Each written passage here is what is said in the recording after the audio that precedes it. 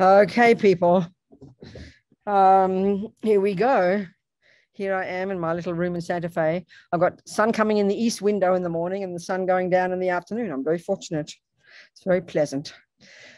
Okay, sweetie pie, all you people, I'm very happy to see you all. Okay, good.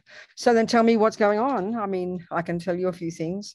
One of the biggest things that I've been thinking about lately, and we talked about it last week somewhere else, and I talked about it on Facebook, and it's the hardest one for us, but it's absolutely fundamental. It's the basic, it's like, it's the relationship between, it's the real meaning of compassion, okay, to understand. And it's actually quite hard for us, and this is the relationship. You know how I talk all the time about a bird needs two wings. It's a really perfect analogy, and it covers all aspects of Buddhist practice, and also it covers the kind of orderly way of Buddhist practice. Like I say all the time, we know that, when you're studying math or music, you go to the simple stuff, the middle stuff, and then the advanced stuff, and then you graduate.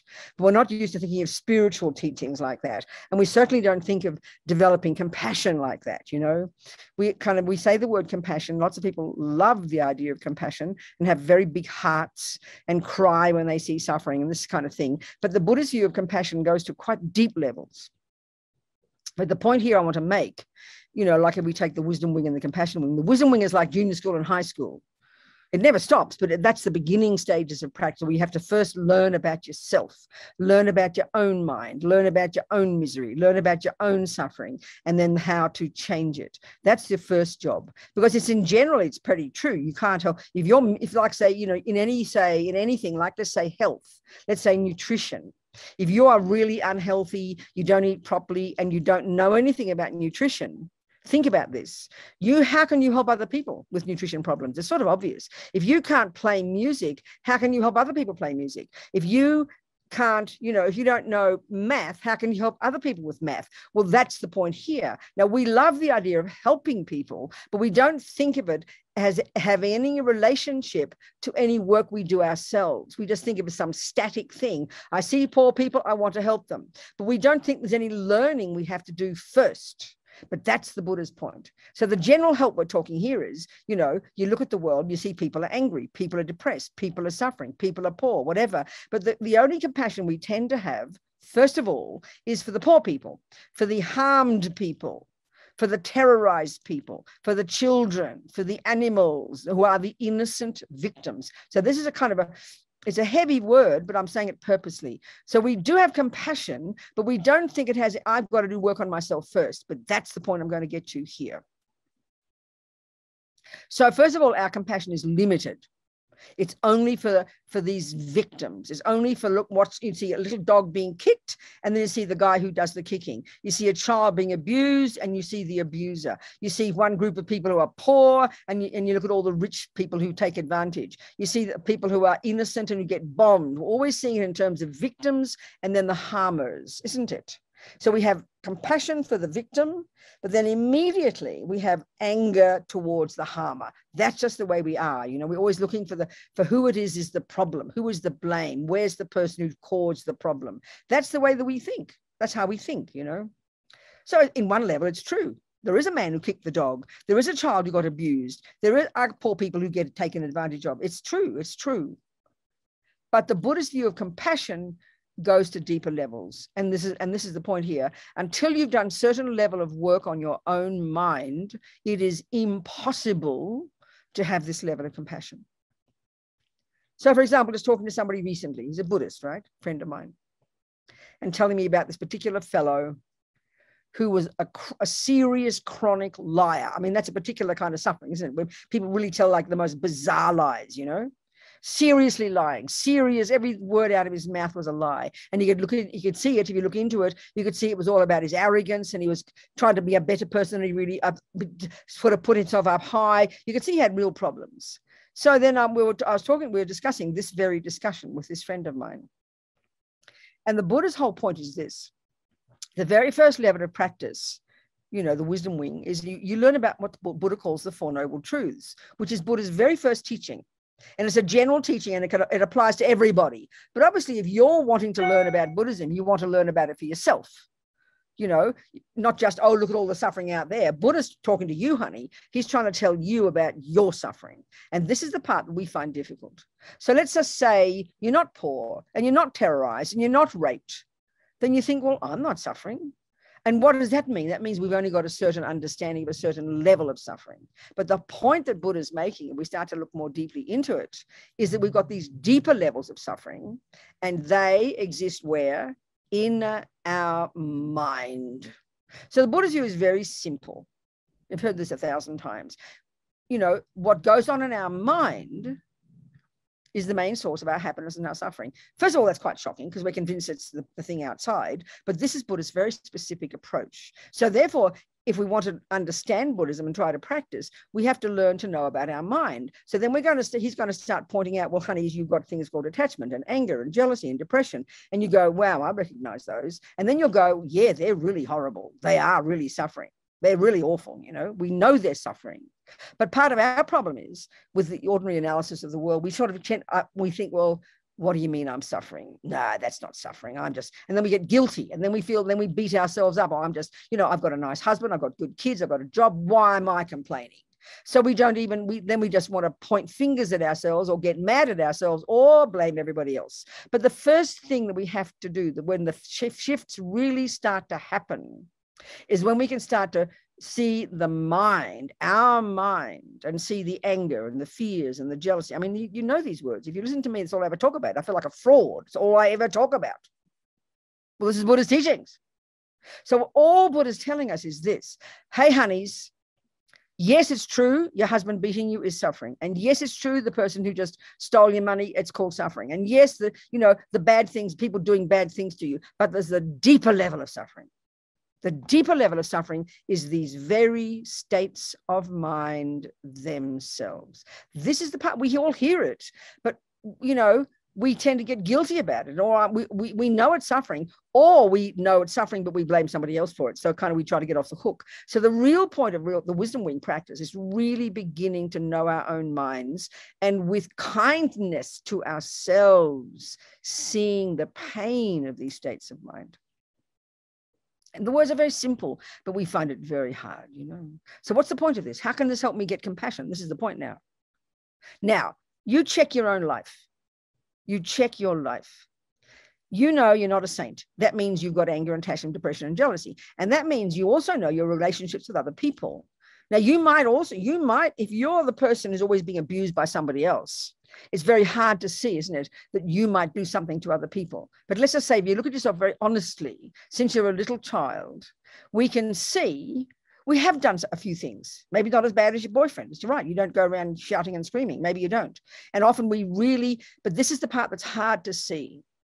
In fact, many of us really believe we don't do anything wrong. We've got anger, we've got depression, but we're a nice person. But no, we never harm others. It's just not true. If you have to look with honesty at ourselves, anything, even a fight you had with your sister when you were 10, you shouted at her, you got hurt or something. I mean, there's some things we've done that even if out of lack of wisdom, we've made a mess of a relationship. We haven't understood how to be wise.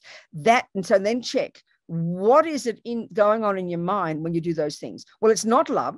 It's not compassion. It's not wisdom. It's not kindness. It's the other states of mind.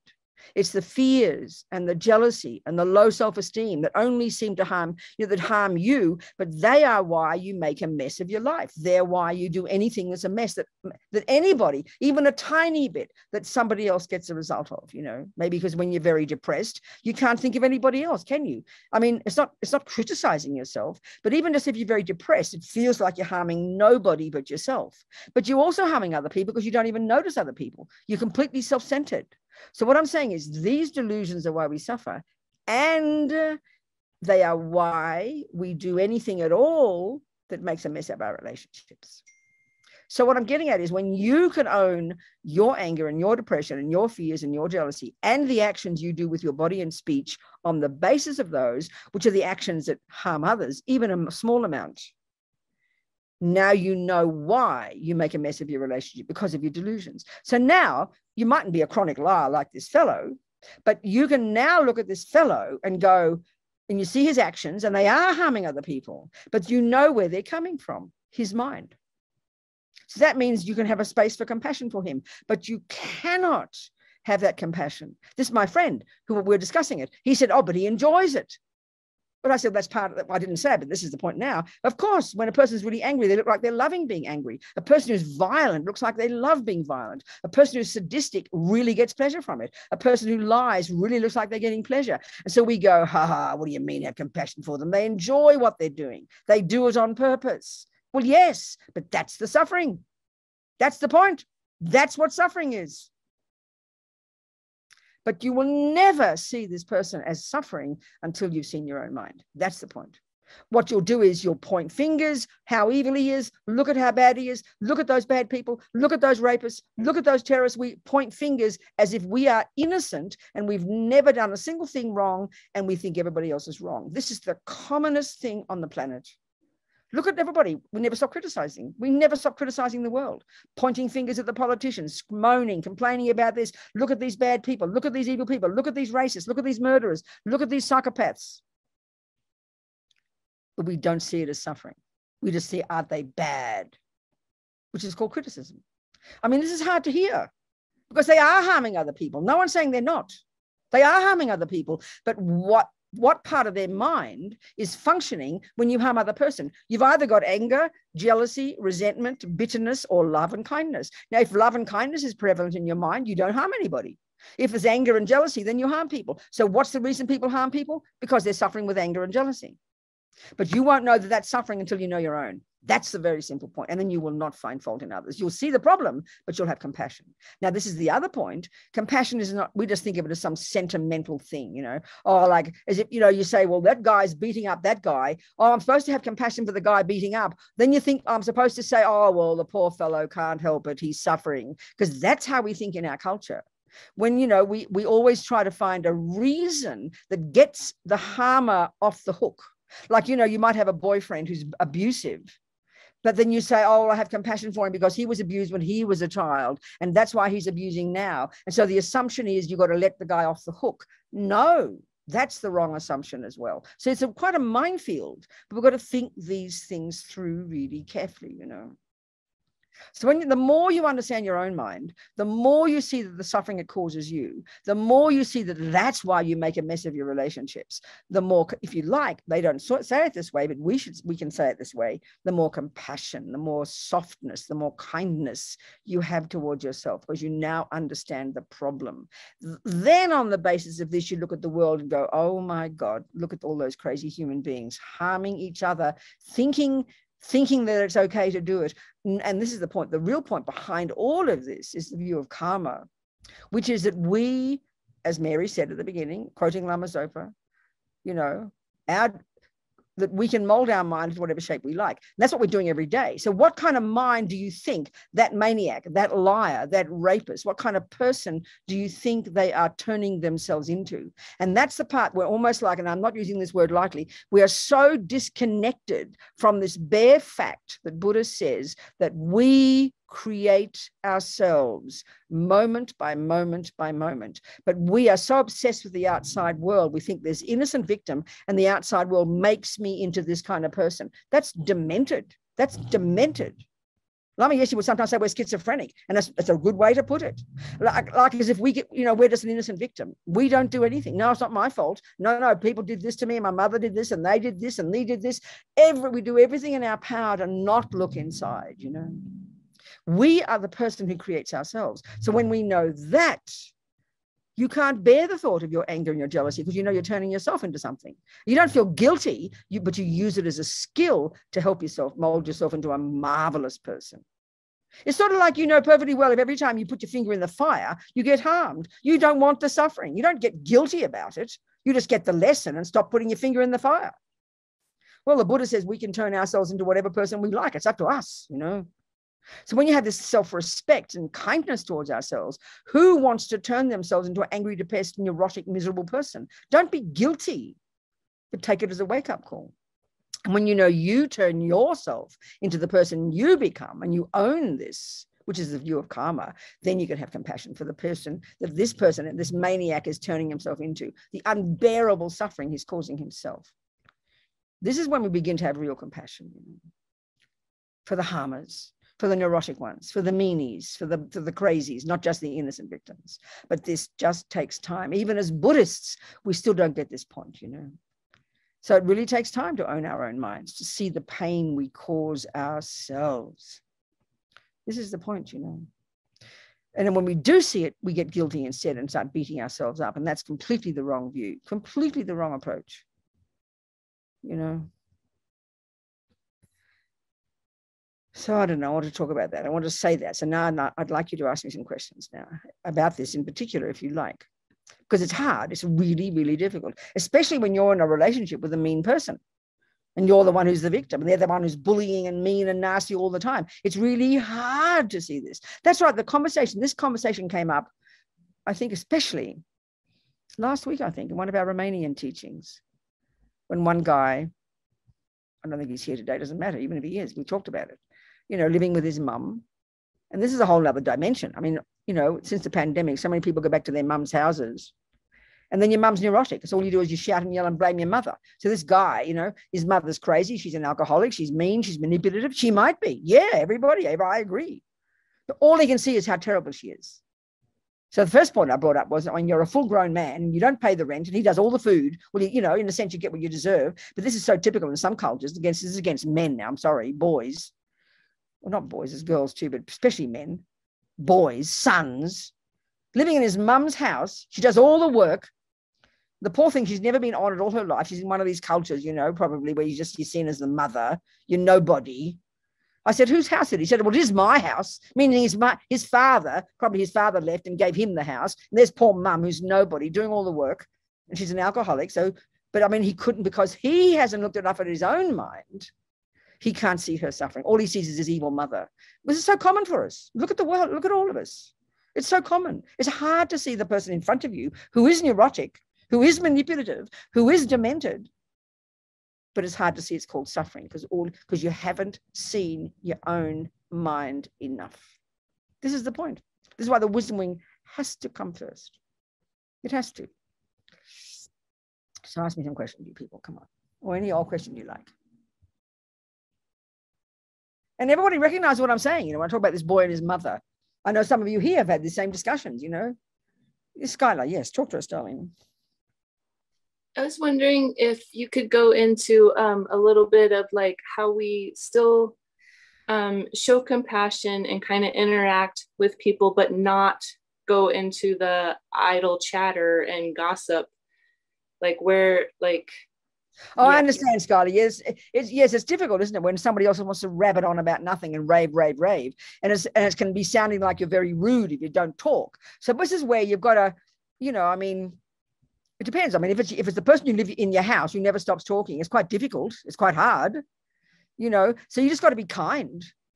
You see, the thing is, you know, it doesn't mean you can. As long as you're aware of what's happening and you're trying to be as kind as you can to this person, you can't force them to talk about proper things. So you let them do whatever they like, but you just try to be kind and listen. But in your own mind, you don't kind of buy into it all. You just think of yourself as being kind to this person, you know. I mean, and then that could be quite tough sometimes because maybe you've got to say, oh God, I've got to go now. And you look at your clock and say, see you later. And you close the door or you close the phone, you know. And that's the tough part. That sometimes then you feel like you're being rude, but you've got to have some courage to do that. Because there's no benefit, but it's not to be afraid of it. Let the person rabbit on. You can't stop it, but you can just be kind by listening, I think, isn't it? But then also to be firm. I've got to go now, you know. Don't tell them off or anything. Because you're trying to protect your mind, you know, and as well as you can be kind to them. What do you think, Skylar? Makes sense, doesn't it? Yes, thank you. Yes, darling, good. Anybody else? Talk to me. Ask questions, anything. No? Something. About anything, I don't mind. I just talked about that other business before because it came up. Anything at all, people? I have a question.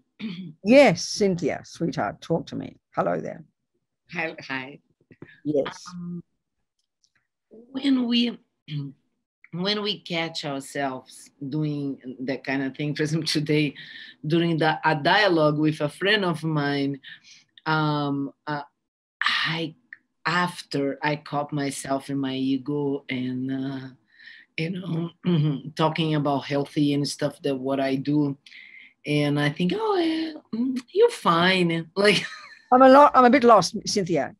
Ask the question. I'm a bit lost. So the question is, I noticed that I didn't have any compassion. And for this person? For the person. Okay. And he's anti-vaccination and all those things. And I started, I'm not judging you. I said that.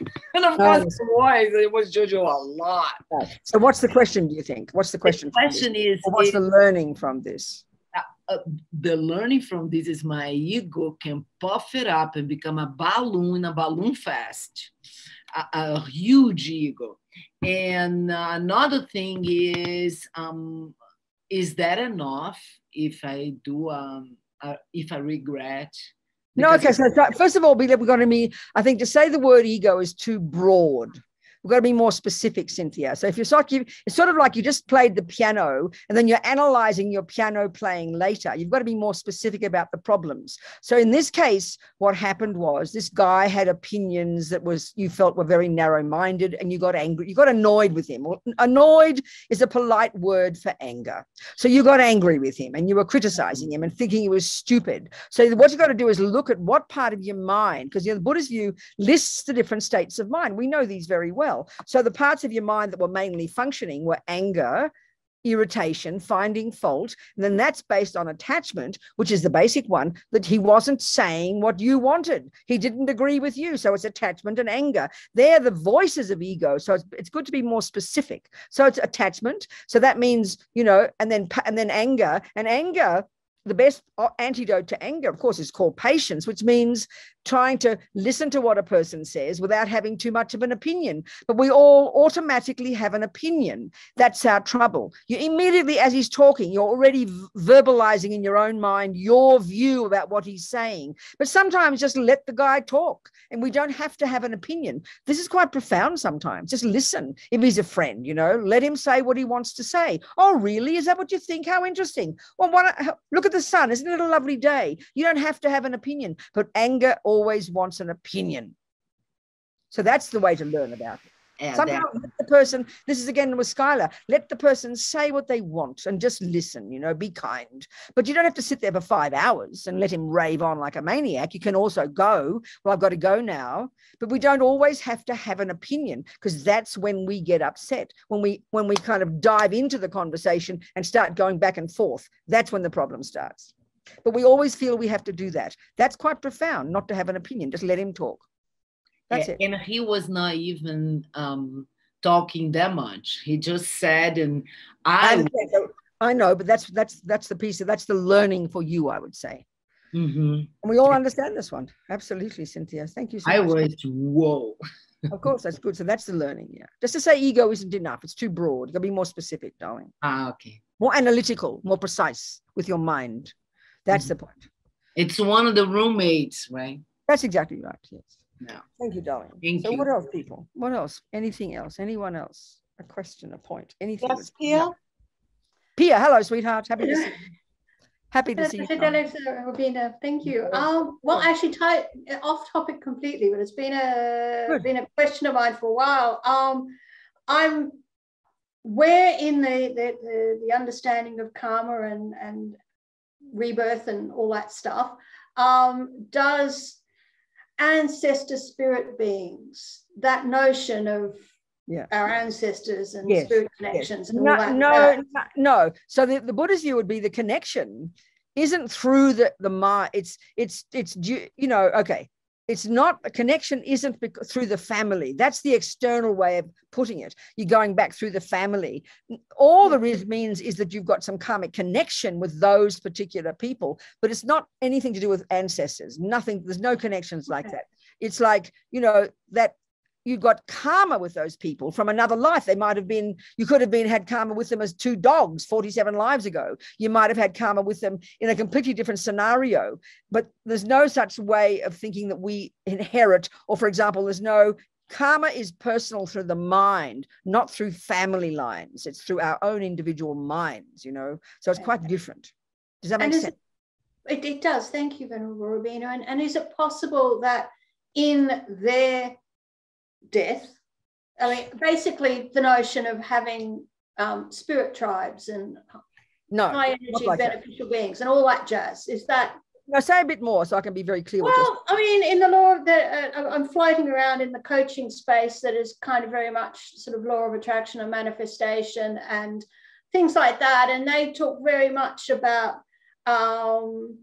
ancestor lines, and you've got your spirit tribe, your spirit guides, some of them being, you know, ancestors, grandparents, great-grandparents. Okay, you mean spirits from your grandmother? Sort of thing. It's, how does that fit, or does it? Are you talking, Pia, about somebody sees their grandmother and the grandmother advises them or something and she's a spirit? Is that what whether they physically see them as an entity or do meditations where they perceive they are connecting their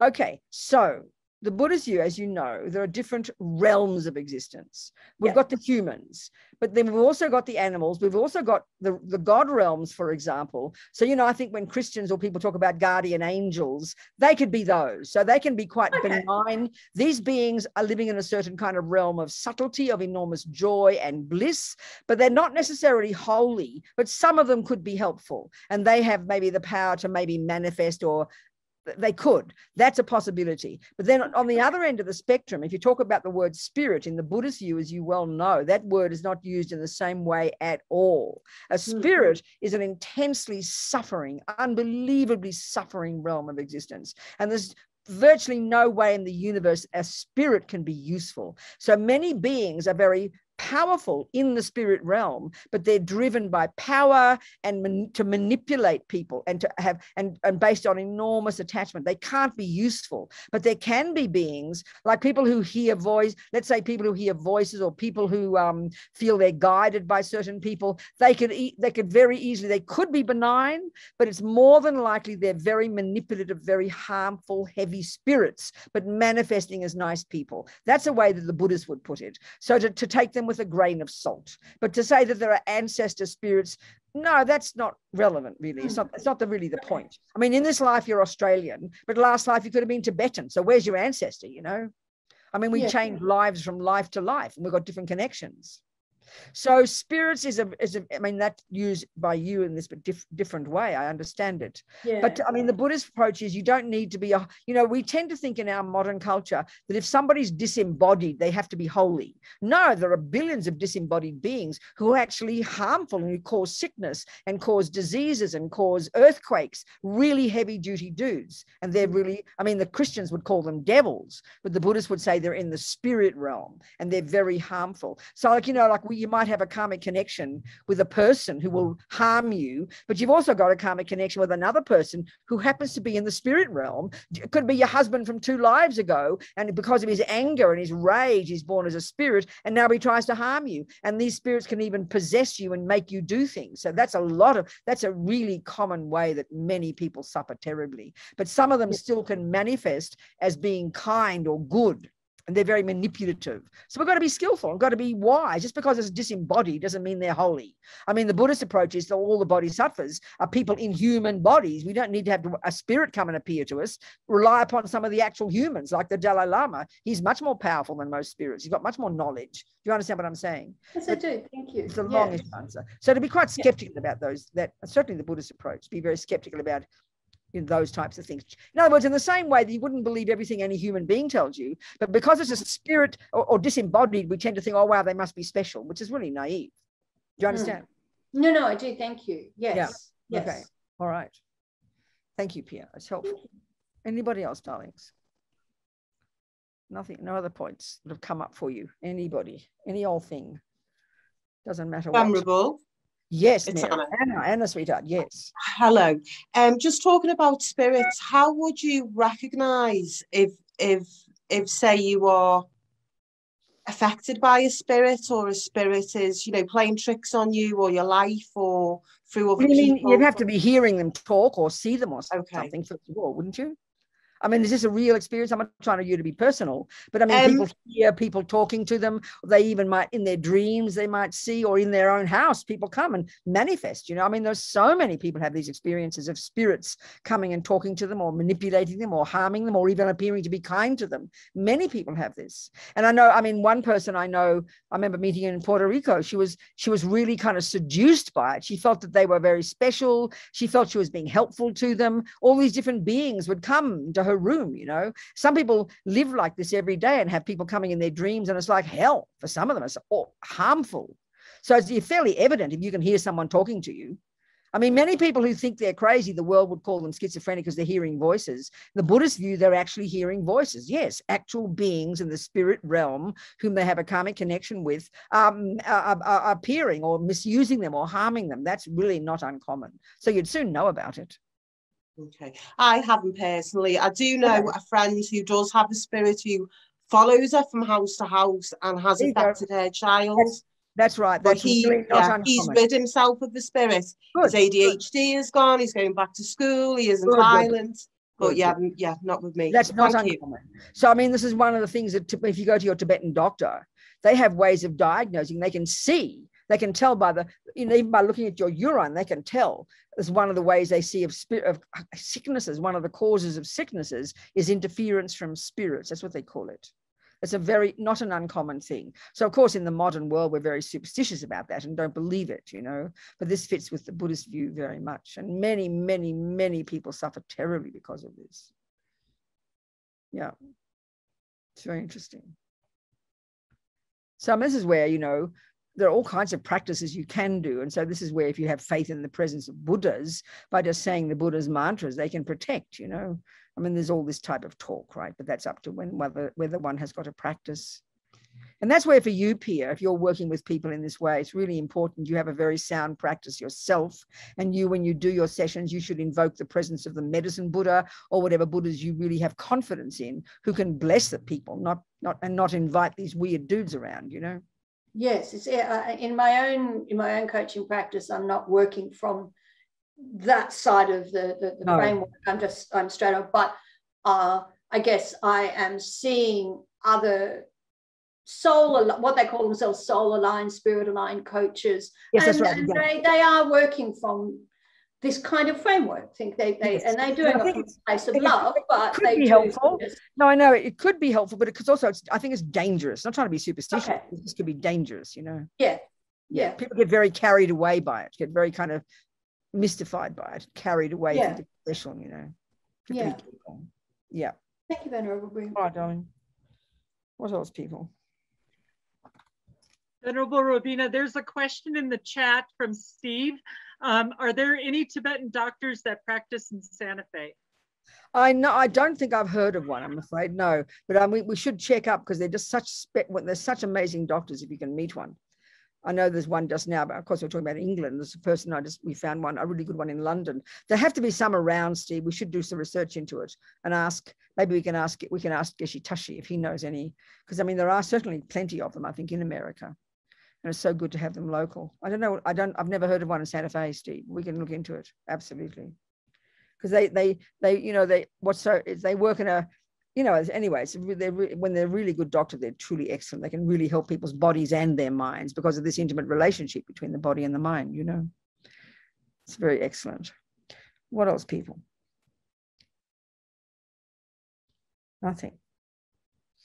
No things going on for anybody. But this is the one, like, let's say take Cynthia's point. And this is where compassion is quite difficult. There's Cynthia, there's a friend, he's chatting away, and straight away, this is exactly, she's a perfect example of exactly what I'm saying.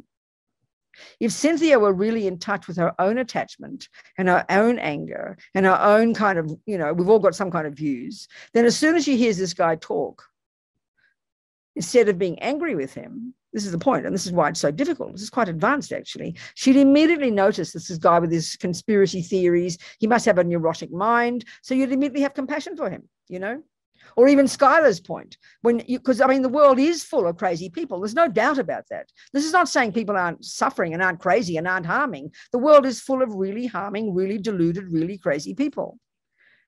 But because if the degree to, this is the point, I suppose, this is like the example of this guy and his mum. His mum was neurotic. She was deluded. She was possessive. She was an alcoholic. She seemed a really harmful person. So then the point is, if the degree he has done any work on his own mind, because it's your mother, it's 1,000 times harder, then he would have been able to have compassion, realizing she's doing all this harming because she is suffering. That's the part that's hard. So even a small example of Skylar and a person rabbiting on about nothing, you know, or Cynthia's better point of the getting annoyed with this fellow, you know, and getting involved in it and having a conversation, then criticizing him later. This is the simplest example. When we know our own mind that well, we won't be triggered by other people's pain. We'll be able to be, and that's the compassion aspect. So the first aspect, Cynthia, was simply don't have an opinion, just listen to the guy, and straight away that would have made your mind more clear, and you would have been having empathy for him. This, you think, you think, you know, oh, just listen to him, it's okay, the poor guy. But you didn't need, by not having an opinion, you left your mind more open, which means you could have some compassion. It doesn't mean you have to listen to him any longer. You still go, sorry guy, I've got to go, babe, but you'd have compassion. And why compassion? Because anybody who says dumb things, or any poor woman who's an alcoholic and is possessive of her boy, clearly the woman's suffering. But if you're so caught up in your own misery, in your own anger, like this boy, his own suffering, and of course it's your mother, she's like a red rag to a bull, all he could see was her possessiveness, her manipulation, her lying, her craziness, and all he could see was a horrible person. That's the point. You can only see, if you haven't seen your own mind, all you see is everybody else's problems. And this is why it's so difficult. Just to have compassion for other people, you know, it's really hard. It implies so much inner work already, you know. So and that's why we got to know where we're at. So, like, you know, I said to this guy, I said, it's like, as if you're an alcoholic, you can't live around alcohol. You've got to go. If you can't handle this woman, you've got to leave. You can't, if you haven't done enough work on your own mind, if you're still get so angry when you see your mother, you can't blame your mother. It's like blaming the alcohol. You don't keep living around alcohol and then keep blaming the alcohol because you keep drinking it. Well, you don't keep blaming your mother because you go crazy every time you see her. You realize you can't cope, so your solution is to leave. But all we do is blame the other person. You know, we blame the mother. She is crazy, but if you can't handle it, get the hell out of there. And that's the part. I tell you, I joke and I talk about, you know how I always quote the number, according to the United Nations something or other, 40% of all women who get murdered are murdered by usually the domestic. It's domestic, you know. So if we had some self-awareness, which is what I'm talking about here, you'd know you can't cope with this person. You know you've got this abusive husband and you know you can't cope, so you would leave. But to even have enough inner strength and awareness to notice that you can't handle this husband, that already implies so much inner work. So no wonder we all get murdered. No wonder we murder each other. No wonder children murder their mothers, you know, because you haven't done the work on your own mind. And all you do is see the fault in the other person, but you're not seeing that you haven't done enough work, so that means that it's a wake-up call. I better leave. I better get out of here. The guy, you know, I'm not going to blame him, but I can't handle his craziness, so I'm out of here. I can't handle my crazy mum, so I'm out of here. But we don't. We just stay every day and get angry and then finally kill the person or want to kill them. Look at relationships in the world. I mean, they're a mire of suffering, you know, close relationships. It's unbearable. It's because of attachment and anger. It's not even being simplistic. It's profound, you know. We have to know what we can handle. We have to know what we can handle. And this is another one now, just talking to a friend of mine, another variation of the compassion one is the mother and children one. This is the other way around, the problem for the mother. This first one was the problem for the son, but the problem for the mother, like a friend of mine, she's just writing and talking about her boy. He's 17 and he's lazy. He doesn't do any work. He doesn't give any money. He's always taking money. He does no work. He offers nothing to the household. And the father's quite strict, and she keeps giving him money so that, the father and the wife argue about it. And I mean, is that being kind? She said, I mean, no, of course it's not being kind. It's being completely weak. And that's the classic one of mothers. And the number of times I've heard stories of, mothers who they talk about on the classes, they talk about the suffering of their boy. And then it sounds to me when they're first telling me about it that the boy must be 10 years old. And they tell me they're 37, I'm out that, oh my God, then every single thing you're telling me is completely insane. And you're putting up with this boy who does no work, who pays no rent. And you think, oh, my poor boy. And you allow him to do all this. You are allowing him to abuse you. You're allowing him to abuse you, But mothers and their children are a disaster, worse than fathers, I think. Mothers are just suckers for their children, isn't it? So to have the wisdom to be clear and be firm with compassion, she can see he's lazy. She can see he's not doing anything does nothing. He just borrows money, doesn't do any work, sleeps all day, watches his videos, does nothing, totally self-centered. But she's terrified of upsetting him. This is, again, another whole minefield for parents, because she's a patient person. And this is a type of, a patient person who doesn't like noise, doesn't like arguments. Some people are like that. They can't stand arguments. So it looks like she's being so kind, but it's not being kind, and it's her own fears that's the problem, not the boy. Her own fear of him shouting or something, So we've really this work to do the work on our own mind, to look into our own mind and see our own fears, our own attachment to comfort, our own attachment to have everything lovely. This is what mothers do. I mean, this is the classic one of the mother and the child, It really is incredible. So it takes courage to be firm and clear and have good compassion, wise compassion, and do something genuinely for the sake of the other person, not just what looks like it's being kind, by allowing them to take advantage of you. It's a very interesting one. So it's a minefield. It's a minefield, especially parents, especially mothers, I think. What, Mary? What's happening? There's another question in the chat, Venerable. Yes. It's from Ida. How can you develop ultimate compassion without attachment? You can't. I mean, with compassion, sorry. Of course you can, but it's a practice. It's sort of like, how can you play Bach while you can't play Bach? Because having attachment is not playing Bach, and having compassion is playing Bach. So obviously you have to start with not knowing how to play Bach, full of attachment and anger and rubbish. And then as you lessen your attachment, lessen your anger, slowly you move towards becoming compassionate. So it's a gradual process, You can't have compassion with attachment. It counteracts it. Well, I mean, all of us at the moment, we do have compassion. But what we don't notice is it's got only a certain level because of the presence of attachment. So you could argue, this is the wisdom wing, is consciously working every day, like, to work on your own mind, to observe your own fears, to observe, let's say in the example of my friend and her son, and then make a decision and realize it's her own attachment to her boy and her attachment to have everything lovely that causes her not to do what's wise for her boy. So when it's something as direct as that, and she wants to be compassionate, so then her job has to be to go against the attachment and try to do something firm and clear that will end up being compassionate to the boy and be helpful. So it's difficult because attachment is what pollutes our compassion. And our problem in our culture, we tend to think of compassion as some kind of absolute. Oh, I'm such a compassionate person, but it's only got a certain level. Another example, I always think of the simple example, let's say your alcoholic brother. Well, you lived with your alcoholic brother all your life. So you love your brother. You knew him when he was a little boy. You know all his good qualities. You love your brother. And now he's an alcoholic. So this is the thing this is very common. This is another way that compassion gets messed up by our own attachment, but we don't see it like this. So of course you have compassion for your boy, for your brother. He's harming himself. It's really clear. But what we don't see,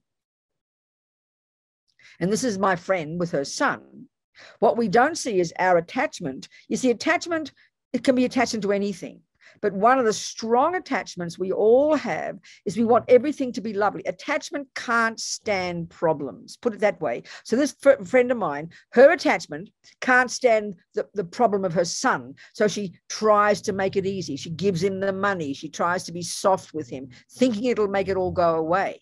So that with your alcoholic brother, you do have compassion. But what you don't notice is he's upsetting your attachment, basically. The attachment part of you has been really offended by this alcoholic brother. So that's the worry part of you, and the part of you that manipulates. So you think about him all the time, and you talk about him behind his back, and you paint the whole picture of just this alcoholic brother. All you see is the alcoholic brother. So you stick your nose in, you tell him about AA, you tell him to do this, you tell him to do that, and you think it's coming from compassion, but often it's coming from your attachment to make it all lovely, to make all the problem go away. You act like it looks like you're being very kind, but you're not being kind. You're bullying your brother. You're talking about him behind his back, and you're not even, you're not really helping him because he's not even asking you for help, but you're sort of forcing him. That's not kindness. That's not compassion. That's becoming because you can't handle his being an alcoholic, but we can't see that part of ourselves. We just see it's coming from compassion. And then he falls off the wagon again. Then you get mad at him. And then you think he's causing the problems with mum and dad. And so we stick out. Attachment makes you stick your nose in where it doesn't belong. And it worries, it's anxious. You get worried, you get anxious. That's all attachment. So in other words, your suffering is not coming from your alcoholic brother. Your suffering is coming from your attachment and your aversion, but we don't see that. We don't see that. It's quite hard to see our own minds because we're addicted to what we see out there, and we don't notice the way we're seeing it is mistaken. The way we're seeing things out there is polluted by our own rubbish. This is really quite profound, actually, but we just don't see. That's why the typical person in the world thinks they're a perfect person, and all they do is spend all their life criticizing everybody else. That's the commonest thing we do, as if you've got no problems. That's the arrogance we've all got. We're totally blind to our own selves, and that's how we can't have empathy. But as soon as you recognize your own stuff and then you see it in other people, that's the basis for empathy. And then you like Cynthia's example, a simple example of having an opinion about some fellow, then the same with your alcoholic brother. You don't have to have an opinion. You love him for who he is. And then because you've got wisdom, you know that he might be ready for some advice, but most of the time he's not ready for advice. So you love him for who he is, but you mind your own business. You watch him like a hawk. And if he's ready for some advice, you'll help him. But you don't barge in, and stick your nose in and bully him to do this and that. Not like that. That's not helpful. This is coming from your own junk, not from part of it's wishing to help him, but there's no wisdom there, That's why His Holiness, the Dalai Lama says, compassion is not enough. You've got to have wisdom. And wisdom is what you get when you work on your own mind. And you see yourself. And once you see yourself, you see others. And you've got this link, you've got this basis, And that's why I use my own example. I love to read all my different newspapers on iPad. I'm always reading the news here and there and all the different things and reading about the world and the politics and, all the business of September 11 lately because it's the 20th anniversary and all the Afghani businesses, millions of stuff to have opinions about, isn't there? Endless stuff to have opinions about. So you read it all. So the way to have opinions about it, this is the wisdom wing. Well, this is the compassion wing too. You read it, but it's sort of like, let's say, it's sort of like you see the world as a workshop. If you're really trying to work on your own mind, if you're really trying to practice the Dharma, then everything you read will help you understand your own mind. You'll go, oh my God, look at that attachment. Look at those delusions. Look at the result of karma. Look at that violence there. God, look at the karma of the women in Afghanistan when you've got to hide your body and you're going to be suffocated again. And look at this and look at that. You don't just criticize. You go, that's karma. That's attachment. That's anger. That's this. That's that. It's like a workshop. And you go, thank you for showing me. And then you learn to practice even more. That's the healthy way to see the world. And then the compassion side is you go, look at all the harm these people are doing to themselves, and then you have compassion. So to see the world is a great thing to do, but mostly it just drags us down and we get upset and we get angry because we keep having opinions and we keep thinking these bad people, and then we have a panic attack. That's not helpful at all. The whole world is like a workshop. If you, let's say, aren't studying how to be an oncologist, then every time you hear about cancer, it freaks you out, doesn't it? But if you're studying to be an oncologist, this is my point now. This is the analogy for being a Dharma practitioner. You're learning to be an oncologist. Then the whole world is full of cancer. You are so happy to see it because you're learning about cancer. That's the wisdom wing. Then it strengthens you. Every time I used to read about Mr. Trump, I'd go, there's lying, there's attachment, there's hubris, there's arrogance, there's anger. Thank you for showing me, Mr. Trump, how not to be. That's how you learn about it. Instead of pointing fingers and getting angry, you know. So like Cynthia's thing, you don't have to have an opinion, which is anger. You observe the poor guy. My God, the guy's suffering. And you realize, and you go, thank you for showing me my mind. Every one of the things in Mr. Trump's behavior, I see in myself. I see attachment. I see anger. I see hubris.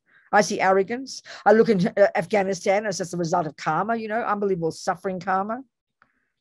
Everywhere you go, you see it through the lenses of karma. You see it through the lenses of Buddhist psychology. Then it becomes a workshop. Every second of life is a workshop for you. That's how you grow. And then you get more courage and more compassion. I must never give up, so then I can be useful to others. Otherwise, you just go crazy. This is the point, you know. Look at this. Our hour has nearly gone, like a dream. Yes, Steve. So, Venerable Robina, to take it one step further. Yeah. Let's just say, for example, in Cynthia's discussion, it turns out that this guy is unvaccinated, doesn't care, is going into, you know, is going into a nursing home, whatever. Sure. In other words, he's a harmful person, like the world and is creating a lot of harm. And yes. But before you go on, Steve, before you go on, that's exactly what we're talking about. We're talking about suffering people who are deluded and they harm others. That's Mr. Trump. That's the Afghanis. That's the wars. That's the violence. That's the rapists. That's what I'm talking about. So the first one is you learn about your own mind, your delusions, and then you thank you for showing me. Then you go, what can I do to help? Now, Steve, if there is something you can do, honey child, do it. If you can stop Mr. Trump tomorrow, if you can stop the Afghanis harming women tomorrow, if you can stop this guy from walking into nursing homes tomorrow, honey child, do it. But we can see 99% of the time there's not much we do.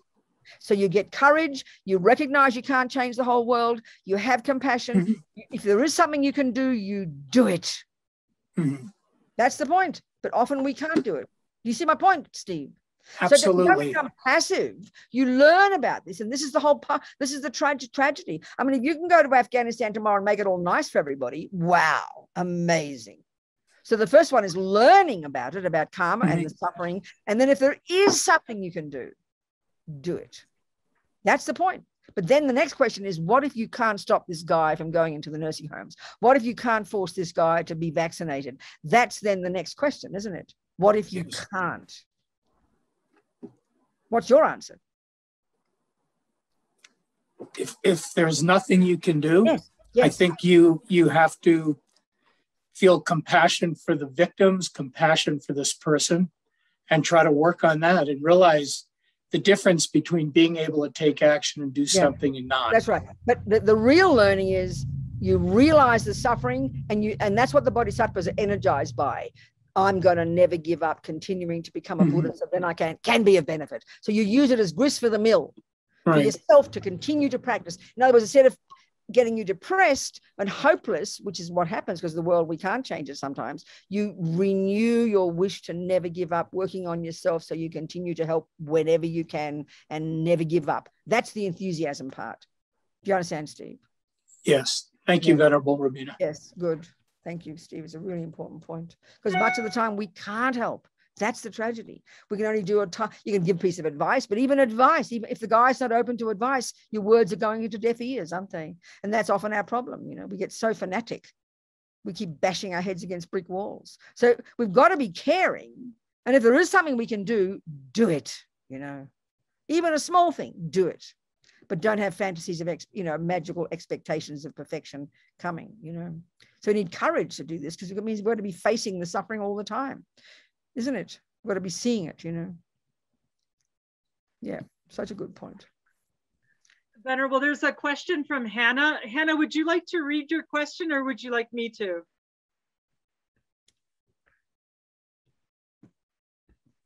Okay, here's the question. You are describing my relationship with my father very well in the last 3 stories, and what There I've you been go. Yes. It's like and what perfect. practicing changing What, with Hannah? What did you say, darling?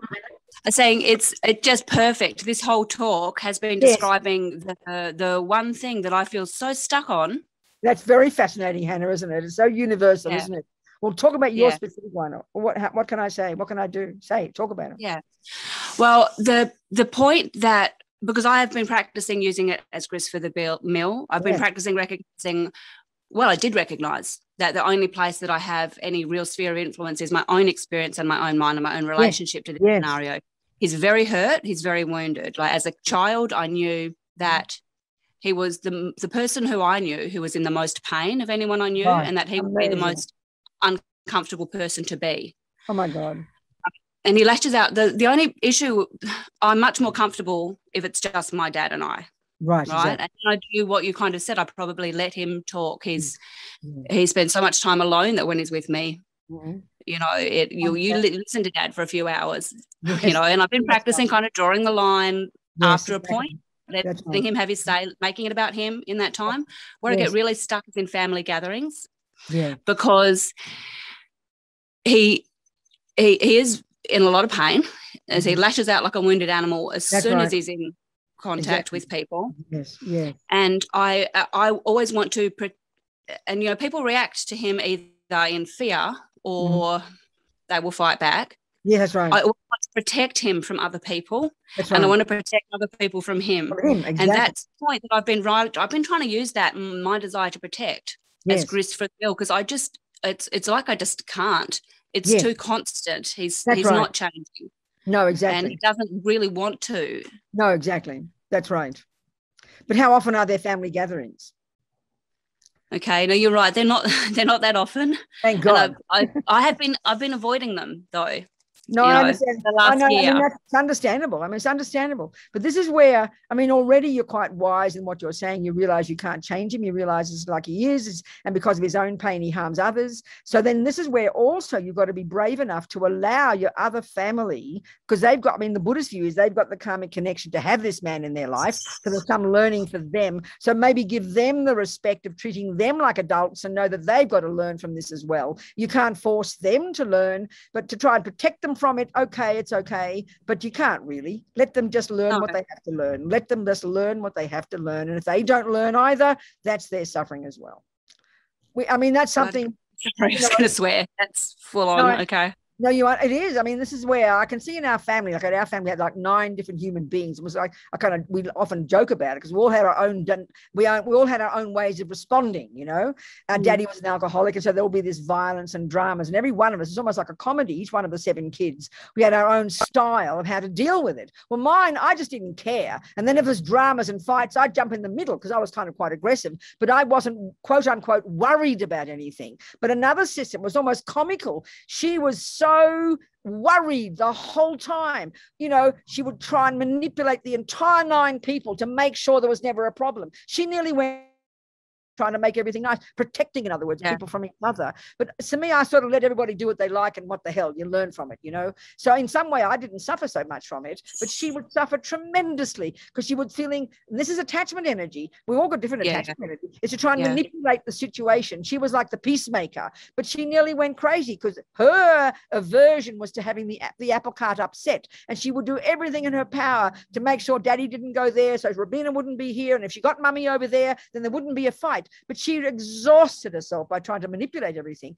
You can't protect each other sometimes. So maybe treating each other with respect and knowing they've got the karma to have this man in their life, they've got to learn what they've got to learn, and let them learn it and love them both for who they are. Bloody hell. I mean, that really might be just a missing link because I've been stuck on this for so long, and it's like, it seems like very strange to be stuck. My sister. You sound like my sister, trying to make, and it's just coming from kindness, but it's also coming from your attachment to make everything lovely. Yeah. And we can't respect. I can get that. I can get that. Respect the whole, respect everything as it is. Let people deal. Let them have their dramas. Let your father be the way he is, and break it. You break your heart for him, and let that sister respond the way she does. Let auntie respond the way she does, and love them all for who they are. And don't just add your little 6 pence worth, because that's just everybody jumps in the middle and all go crazy. Do you understand? Okay. Yeah, totally. That's fantastic. I feel this knot of tension in my gut sort of building at the thought of actually doing this differently. Darling, I'm sure. And that's great. No, that's good. It's like touching right on it. Thank you. Hannah. Thank you, darling. Perfect way to end. Okay, so it really shows us universal, isn't it? It's incredible. We're all variations of the same thing, you know. So we just have to keep being brave. And this is why, Hannah, also, we're finished with this. The more you see your neediness for everything to be lovely, your attachment, your fears, the more you work on those, the more stable you become. And you can just watch all this kind of drama and love everybody and protect if you have to, but love everybody for who they are and let them be the way they are and just love them, you know, love them all, you know. That's it, darling. You know, everybody. And then continue to work, like Steve's point, you help if you can. If not, you just keep aspiring. I've got to keep working on myself so I can be of use to others, never stopping, never giving up. That's the key. Well, thank you, darling ones. Very helpful again. What a useful day. Thank you, precious people. Much love. Gone like a dream, out 60 whole minutes. But all those thoughts have gone in, so they don't go astray. We keep nourishing those seeds we planted and never giving up, working on ourselves so we can help others. Thank you, precious ones. Thank you, Mary. Thank you, Anna. Thank you, everybody.